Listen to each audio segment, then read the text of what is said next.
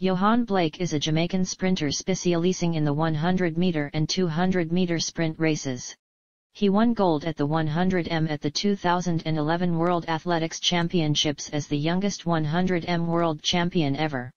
Yohan Blake won his fifth Jamaican 100-meter world in his fastest time in almost a decade as he blitzed home in 9.85s. The 32-year-old, whose career best of 9.69s came in 2012, outlasted his closest challenger Oblique Seville, who registered a time of 9.88s.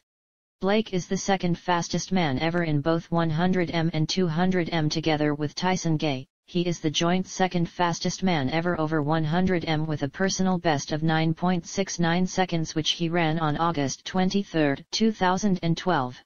Only Usain Bolt has run faster, 9.58s and 9.63s. Jamaica's Usain Bolt and Yohan Blake were among the fiercest competitors on the track, but that certainly doesn't mean they aren't pals. In fact, the two have trained together for years.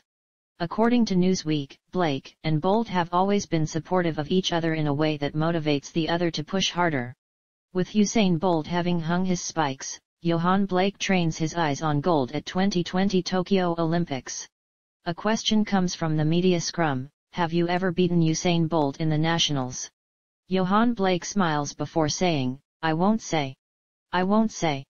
Away from athletics, Blake continues to be a keen cricketer, having once held ambitions to play for the West Indies.